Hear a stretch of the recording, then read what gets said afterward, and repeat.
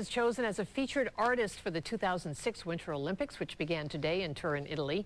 James Paul Brown is known for his colorful works on local wine labels in the San Ynez Valley. The renowned Impressionist has also painted portraits of countless world leaders and entertainers. Brown's Carpinteria studio showcases landscapes and some of his more recent works. 30 of his Olympic pieces are now on display in Europe. Beth, it's really about color, and then to take that color and make it move. My style is really stolen, there's a better word than that, taken from my heroes. And they're probably your heroes too: Monet, Van Gogh, Matisse, Pierre Bonnard, great colorist, etc., etc. So all those great French artists. I'll ask you.